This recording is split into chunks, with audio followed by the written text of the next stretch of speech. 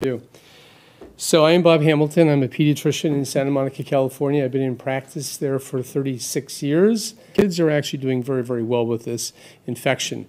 It turns out that the number, I was here a few weeks ago, we were talking about a percentage of total children being, of all cases of COVID, kids represented about 1.7%. That was about a month or two ago. That number has now increased to about 8%.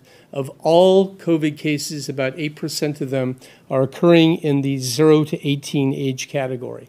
Okay, so there's a bump there. Now, that actually it's a big bump. It's about a 46% bump that really began in the first weeks of July.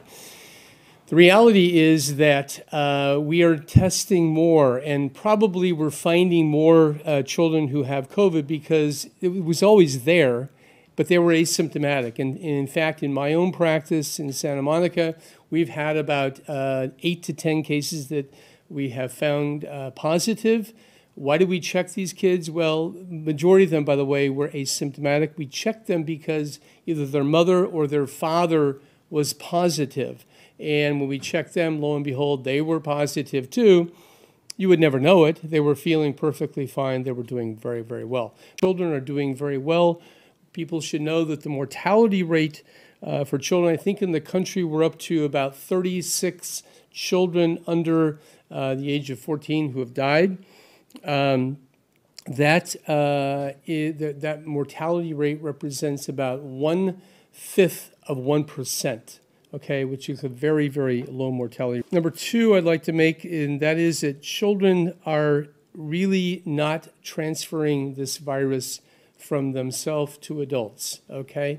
If you look at, right now, the Europeans have gone back to school. About 22 countries in Europe have been,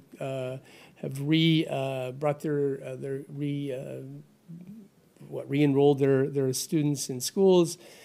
And the truth be told, that there has not been a big bump in coronavirus after that re-enrollment.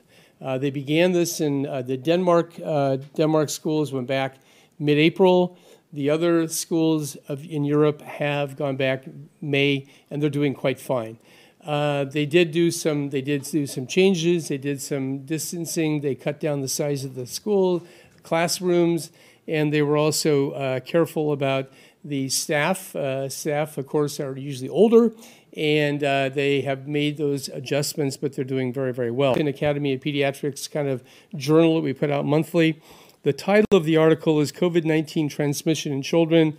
The child is not to blame. And this study looks at information from several countries, China, Switzerland, Australia, all around. It really doesn't show that there's any indication that children are, in fact, the drivers of this infection. Why aren't we going to go back? We're not going to go back because they're concerned about the adults in the room. Okay, everyone agrees that kids are tolerating this infection unbelievably well. But when you really, the reason we're not going to go back is because people are concerned about parents. Of why kids are not going back to school, I just want to make sure our viewers really got the message. So from a medical perspective, from a health perspective, are we okay sending our kids back to school? If the schools are there for them. Okay, listen, all I can say is that Mark Woolhouse, he's a guy from Edinburgh, Scotland.